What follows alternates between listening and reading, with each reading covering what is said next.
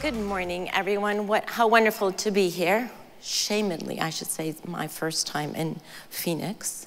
In fact, my first time in Arizona. That is a real shame. I apologize about that. We will definitely improve on that record. Jim, how wonderful to hear you this morning, giving your vision for a better world.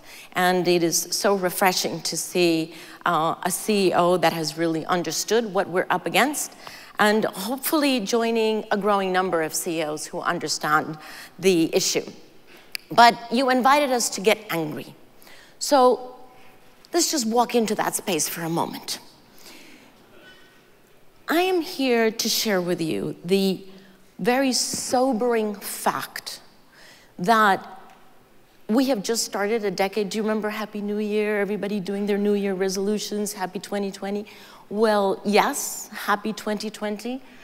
And 2020 is the beginning of the decade that is actually going to decide the future of humanity. Now, I'm a Latin American woman, and we are known for hyperbole, but that is no hyperbole. That is no exaggeration. That is what science has very clearly delineated for us. It is in these next 10 years that we're actually going to decide whether humanity as a whole, for many generations to come, will still continue to be able to grow and thrive or not. And how do we get ourselves into this position? Well, would you believe that in the past 50 years, we have actually cut down 1/3 of the forest that we used to have? We have driven to extinction 60% of the species that we used to have, and millions of them that are still surviving are threatened with extinction today. And because we have loaded my boss, the atmosphere, with so much carbon dioxide and other greenhouse gases, we're actually now at a concentration that we have never had, ever, in the history of humanity in the atmosphere. So we have reached the moment of choice. Had we done something about this 10, 20, 30 years ago, we would probably be in a much better position, but we have now backed ourselves up against the wall. And science has been very clear in saying, here's the deal.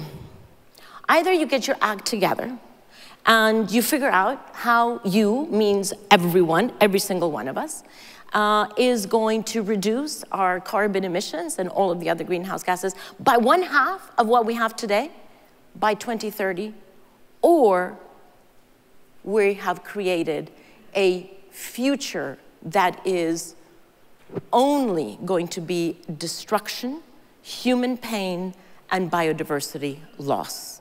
That's it. If we are at 1/2 the emissions by 2030, then we stand a very good chance of creating the better world that Jim was talking about, because then we have 20 more years to get to net zero by 2050, which is what we have to do. But we have a parting of the waters in 2030. What that actually means is that we have to start now, because we can't wait for 2029 and then say, oops, I forgot about that, now we have to reduce emissions. It is something that humanity has never done. And so we have to start in a timely fashion. Think about it as a highway. Once you get on the highway and you know you have to take an exit because it is the only right exit to get to your destination, if you pass that exit, you can go miles and miles and miles without another exit. And if you take the next exit, it is a very cumbersome way back. So this is it. We have to get it right. This is the exit that we have to take, because the highway that we're on is actually an unsustainable and self-destructing highway. Now, sadly, I have to say, because I have devoted much of my life to working with national governments, honestly, they're not really working up to par. They are not doing what they should do.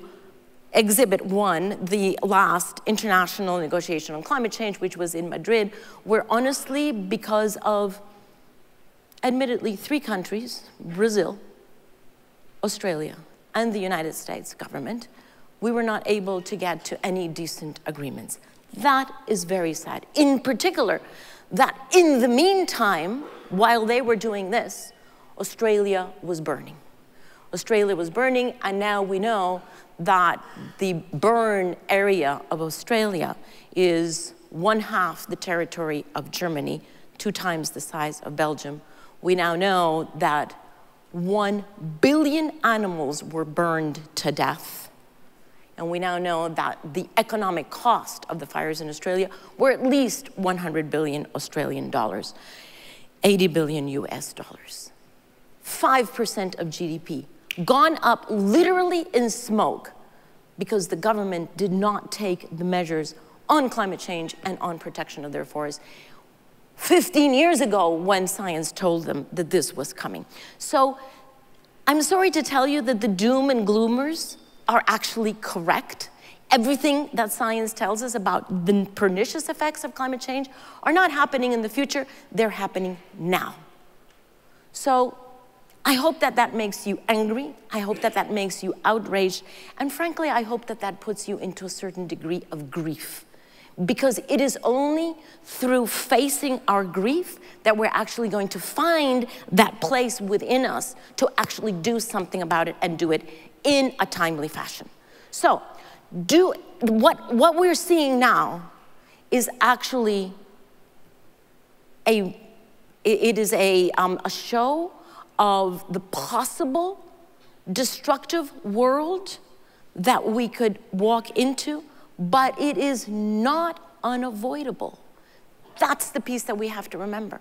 It is possible that we walk into that world, but it is not unavoidable. And the good news is there is so much, not necessarily in national governments, but there's so much that is actually happening positively on the part of the private sector. So let me give you a couple of examples of the speed of transformation in what I call the real economy as compared to the unreal politics. So in the real economy, we have to understand that change at this point in the 21st century is no longer linear. It is actually exponential. Did you know, and I'll give you a couple of examples on that, did you know that worldwide, we're already at 1/4 of all the electricity being produced around the world is already renewable energy. And we are on track to be at 50% renewables by 2030, which is exactly what science demands. Did you know that by far and large, the car manufacturers, especially in other countries, but including in this country, are producing electric vehicles this year that are going to be at cost parity with the old moded vehicles that have an internal combustion engine that belongs in the museum. So we will have cost parity of electric vehicles, and the demand of cost of electric vehicles is going so fast that we now have a huge investment into batteries that is going to speed that up even more. And did you know that the capital markets are shifting very, very, very quickly? We have up to $12 trillion in the capital markets that have already either decided to or are already on the path to pull out that money from high carbon assets and move them over to low carbon assets. We have just recently, a couple of months ago, and re-announced now in Davos with new members, we have an alliance of asset owners who are top of the financial food chain because they give instructions to asset managers and they give instructions to the companies that they partially own. Those asset owners are saying, that's it. We have now understood that there's so much risk involved in us keeping our assets in high carbon that we are now mandating our asset managers and our companies to actually move over very quickly to a net zero portfolio and a net zero operations, net zero goods and services as quickly as possible, but certainly no later than 2050. And I could give you more and more examples. In this country, Larry Fink wrote famously his yearly letter that he writes saying the same thing. He manages $7 trillion, not a pretty penny. And he wrote a letter saying, okay, he finally got it. He finally got it. Too risky for the capital to stay there, and we all have to move. So whether you see this through energy generation, whether you see it through transport, whether you see it through finance, the fact is that the real economy is moving very quickly, and is racing toward this 2030 deadline. So let me come now to the waste management sector, because there is no doubt that given population growth and given the fact that we now have increasing regulations on illegal dumping, especially in China, there's no doubt that the waste management sector is going to grow. And it too will grow exponentially. Not linearly like it has in the past, but probably exponentially. So the question is not, is the waste management sector going to grow? The question is, how is it going to grow? With what degree of sustainability? And we've had a beautiful exposition from Jim on that. But I think we can all agree that the extract, use, and discard model that we have all had, not just in that sector, but think about it, all of us individually, we have grown up assuming that there's always more space for us to consume and more space for us to discard. And it is so much a part of our thinking and of our daily habits that we have actually made it the operating system of the world. Extract, discard, extract, use, discard. That operating system, my friends, has got to be discontinued. We can no longer follow that model, because not only have we reached planetary boundaries, we've exceeded planetary boundaries. And once you have exceeded them, you have to come back in. You have to come back in and figure out, what are we going to do with our resources? What are we going to do with what we poorly call our waste? So the new operating system that we have to get into our heads, into our daily habits, into our industry, is actually what I would like to call radical regeneration. And I term it that because that's the way that we are addressing it in an upcoming book that is coming out, in which we say, you know, we really have to change our chip, our mental chip, and move away from extraction to radical regeneration. It's not just linear regeneration, no, it is radical, because we have run out of time. And what that actually means is that globally, we have to be able to restore and replenish the oceans. We have to be able to restore and replenish our forests. And we have fantastic already announcements of, for example, 1 trillion trees to be planted. That has just been announced in Davos last week. And we know we have the space for that. We can plant 1 trillion trees without impinging on land that has to be devoted to food, or land that has to be devoted to urban population, even including growth of urban population over the next few decades. We have to be able to get into our mind that this is no longer a linear economy, this is now a circular economy. And we have to circulate everything. Everything. Food, packaging, fashion, second highest contaminating industry in the world after fossil fuels. Just had a very interesting conversation with the CEO of Gucci. Would you believe the CEO of Gucci is now going like, whoa, we can't continue to contaminate. We are going to transform our company. Yes, we will continue to be a luxury brand, but luxury is now going to be based on regeneration. A completely different mindset to what we had before. Building materials, obviously, manufacturing materials, you name it. Everything that we use, everything that we use. Now, we're sort of understood that one-use plastics is a no-go, but you know what? One-use anything is a no-go. If we're only using something and you put whatever you want into the something, if we're only using it once, we are committing a crime against humanity, because we are deliberately impinging on humanity's possibility to continue to grow and thrive on this planet.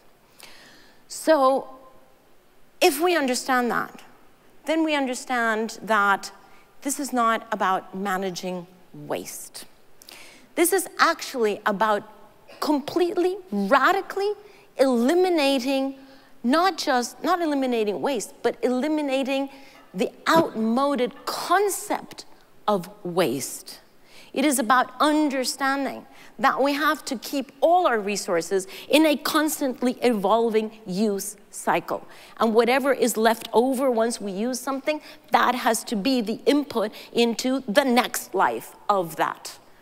So that what we used to see as end products or waste actually become the starting materials for the next thing. And I've seen very nice examples out in the hall of that.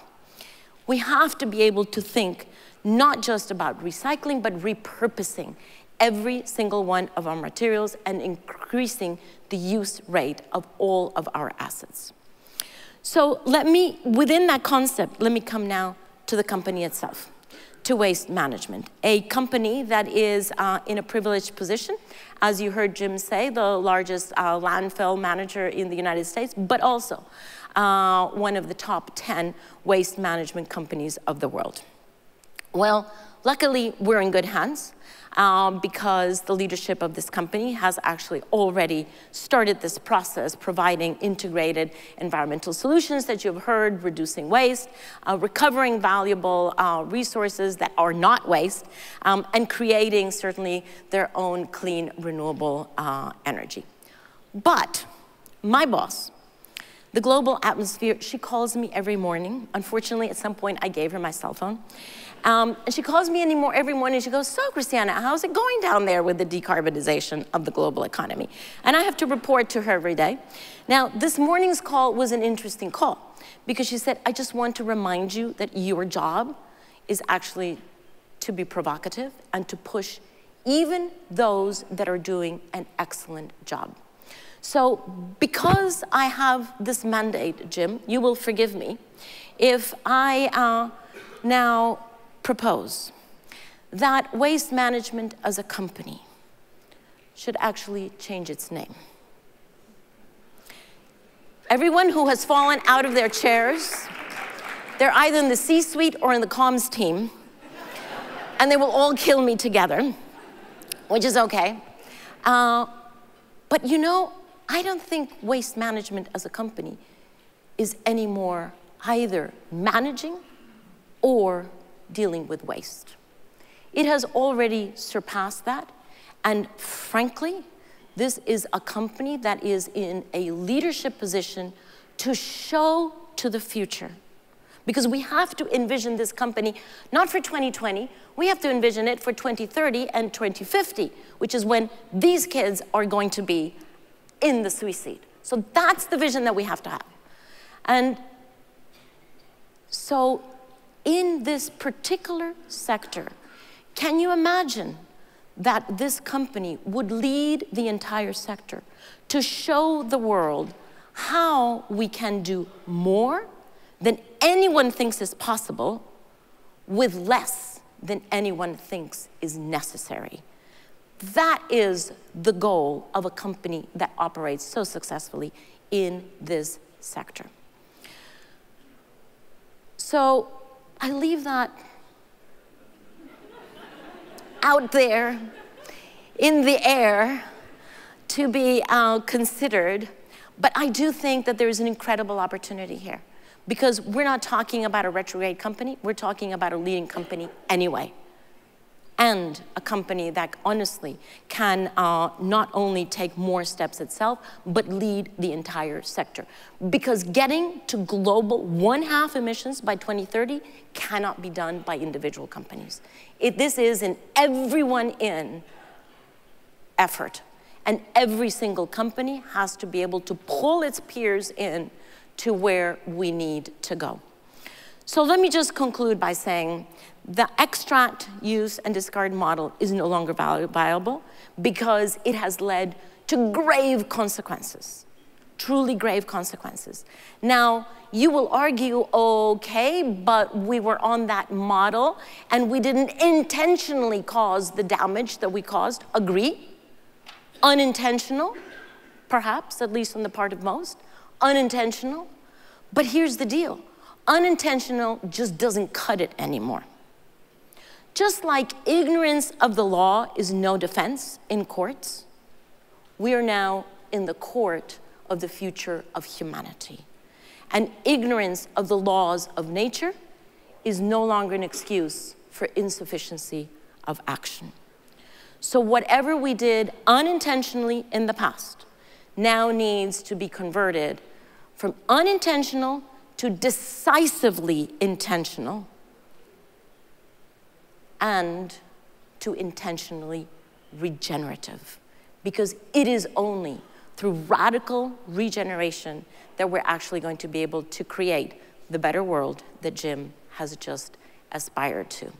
So my friends, because you're here, I know that I can welcome you to the growing family of radical regenerators around the world. Thank you.